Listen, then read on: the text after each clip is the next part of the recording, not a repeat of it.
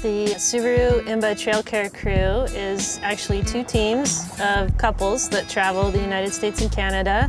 We teach trail building schools, we meet with land managers, we work with affiliated clubs to foster mountain bike opportunities throughout the world.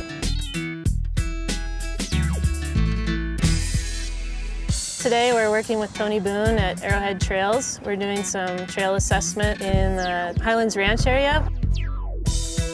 The trails behind us are all great examples of sustainable trail. They have the rolling grade dips to shed water, sustainable grades, sustainable side slopes, good back slopes.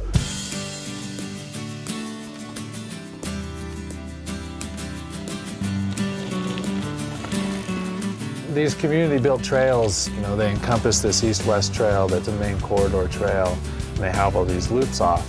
And communities getting involved and communicating with each other, they're able to tie these thoroughfare trails together and build their own little stack loops. I think what Douglas County and HRCA are doing in terms of trail building is pretty progressive. They're starting with sustainable trails, which means they'll have trails for a very long time because they're having minimal damage to the environment and they're maximizing the trail user's experience. One thing that IMBA is really interested in is helping people become stewards of the environment, and so this trail system aids in that vision. It's nice to be able to get away right from your front door and get on a trail.